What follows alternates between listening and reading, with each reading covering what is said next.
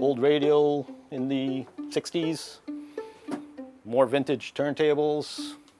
I prefer repairing old stuff because I can actually fix it. Like it comes in, it's fixed, I got a happy customer, and it's out the door. Repair is in John Fidel's blood. American Electronics is a family-owned repair shop in Toronto's West End. John's father, Frank Fidel, started the business in 1973. Back in the 70s and 80s, companies used to have parts counter desks. I used to ride my bicycle to these factories and pick up parts for my father. A lot has changed since then. Parts counters have gone by the wayside, and technology has become more sophisticated and more difficult to repair, but not for the reasons you think. There isn't any reason that the stuff we have today is harder to fix than stuff from 20 years ago. It's really the system that has atrophied. Manufacturers used to sell parts. Over the last 20, 30 years, they've systematically stopped doing that. Hey, I'm Kyle with iFixit, and we're gonna take some stuff apart today. iFixit was Kyle Wien's radical response.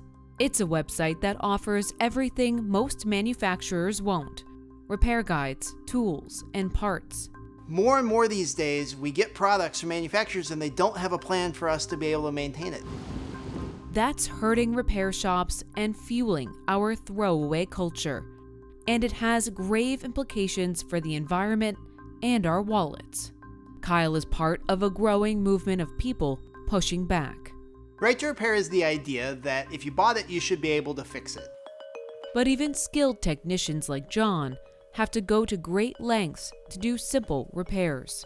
Once the product becomes out of warranty, we cannot call the manufacturers directly. We are referenced to a third-party logistics type companies, just basically warehousing companies.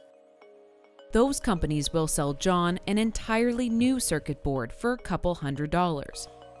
But often, he just needs a tiny component part. I've gotten quotes for boards that are more than 3/4 the price of the product. It doesn't make sense. Even when he finds that tiny part, it only introduces a new headache. The issue becomes then shipping. If I'm ordering from China, I'm waiting 2 months in order for the little product to arrive at the door, and it's tiny. By then, he's wasted a day and has an angry customer on his hands who doesn't want to pay that much or wait that long. So what do most people do? Buy a new one. The runaround that they put us through is absolutely crazy. And unfortunately, the customer doesn't see that end of it. And there's the board that I need to work on, and the manufacturer is claiming it's not serviceable.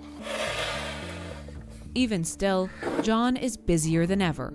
Granted, I'm still going strong, but I'm finding it harder and harder day after day. Repair is an integral part of the economy, and increasingly our small repair shops are withering away. We need to get back to where service and repair is a cornerstone of our local economies. Many products today are specifically built not to last. This planned obsolescence is often called designed for the dump. For example, batteries glued into smartphones, which makes them difficult to replace, or software updates that are incompatible with older devices. We absolutely can make products that last longer if we want to. Right now, the companies are making so much money selling us a new $1,000 phone every 2 years that they don't really have an incentive. So we have a misalignment between what society needs and what is profitable for some of the largest corporations in the world.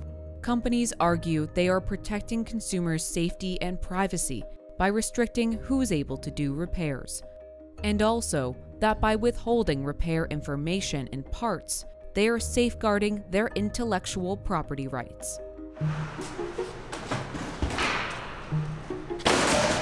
All these old devices add up. The Electronic Recycling Association's warehouse in Toronto is always full. This fullness happens every day. We can't get rid of it. Manager Oladayo Adebayo sends out trucks across southern Ontario to collect unwanted electronics.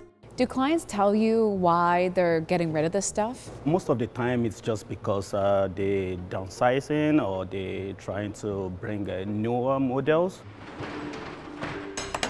We tagged along on a day of pickups with truck driver Henry and his assistant David. E-waste is the world's fastest growing waste stream. In 2019 alone, a record 54 million tons of electronic waste was thrown out. Yeah, what's next? 10 computers, 2 laptops, 5 monitors, and a few printers. Most of this stuff still works. Newer models will be sent to the nonprofit's Calgary headquarters to be repaired and then donated. The rest gets recycled. But the recycling industry cannot keep pace with the world's appetite for electronics. And making all this new tech is what causes the most pollution, waste, and environmental harm. We are literally digging a mountain out of the earth every day to make and feed the beast that is our regular electronics consumption. And as more new things run on software, repair shops and DIY types face a new barrier: digital locks. That's when you can't do a fix without special software, and manufacturers often keep those tools to themselves. And the moment that you have copyright control over all of our physical objects, that passes control from the owner, from you, to the manufacturer, and they get to dictate what happens at every step of the way. The right to repair is about giving people more control over the things they already own. With the movement gaining momentum, big tech companies have begun to make some concessions. Apple has launched a DIY repair program. Google and Samsung now sell parts for their phones.